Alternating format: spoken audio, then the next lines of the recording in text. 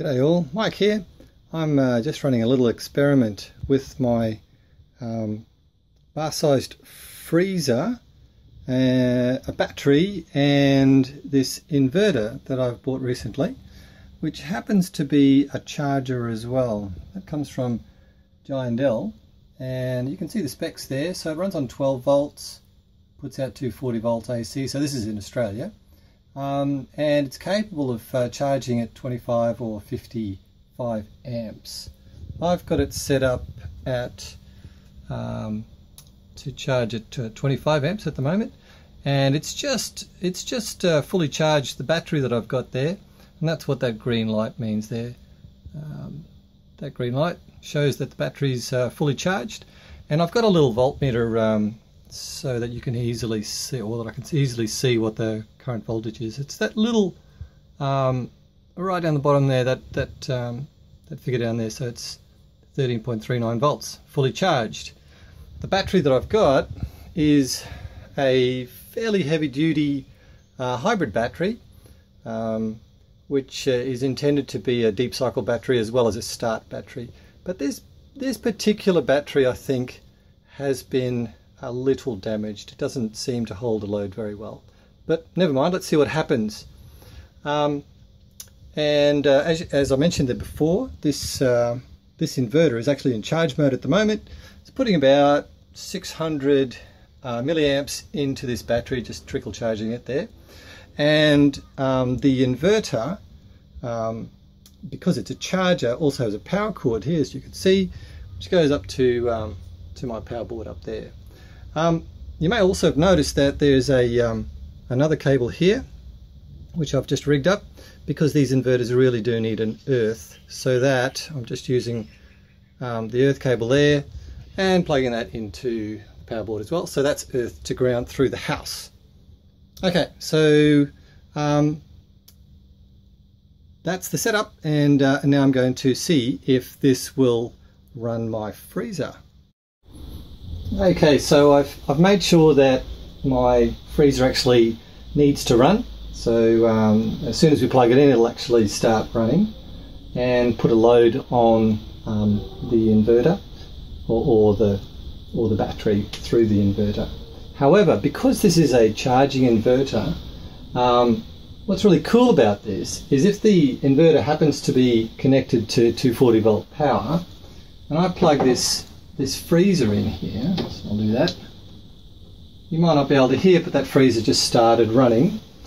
What you will notice is that the battery is actually not taking a load at all. If you could see the ammeter over there, this inverter is still charging, trickle charging that battery. The battery is not powering the freezer. What's actually happening is that 240 volt power from the house is actually going straight through the inverter and out into the freezer power supply here. So at the moment that inverter is doing double duty to trickle charge the battery as well as power the freezer. What's cool is that if I cut 240 volt power to the inverter, that will switch over and then use battery power to power the freezer, acting as an uninterruptible power supply, which is pretty cool. So that's what I'm going to do right now. Okay, so that's the power switch there for the inverter, so I'll just turn that off. And as I turn it off, have a look at this ammeter here, which is showing a trickle charge. Let's just say you can see that it's negative here. So the way that it's oriented is it's saying that power is not going into the inverter, power is going out of the inverter or the charger into the battery. Right? So that's what that little negative sign means. Now watch what happens when I flick the switch, 240 volt switch to off. Okay, so now that battery is supplying 8 amps of power into the inverter, and you may have heard a click sound there, and the inverter now is functioning as an inverter, which is indicated by this green light here, and I don't know if you can hear it, but the freezer didn't skip a beat. What I'd like to know, of course, is how quickly that actually changed over. According to the specs, it's less than 10 milliseconds, so quite fast.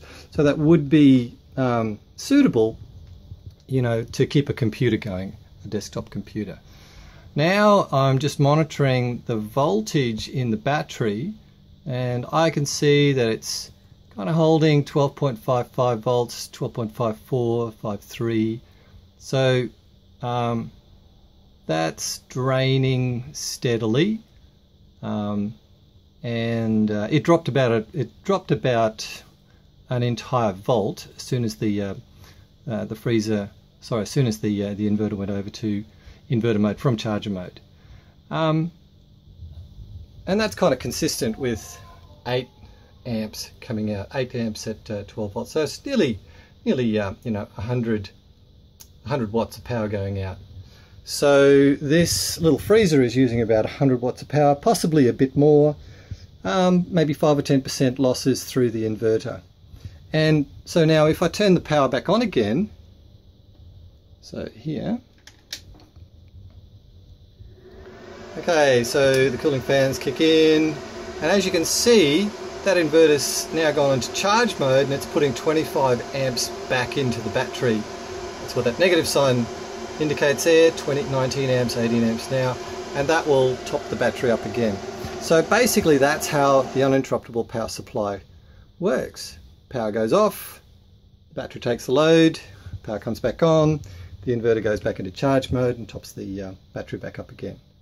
So if the battery is of sufficient capacity, this setup will ensure that a fridge or a freezer should run for some time. So this battery nominally is 100 amp hours. In practice, it's only 50 amp hours. So at you know, something like 10 amps running, that should give you about 5 hours of operation. And this freezer, if it's already cold, obviously won't be running on 100% duty cycle. So I figure that will give me about 7 hours on one battery for this little fridge. Fantastic. Very happy.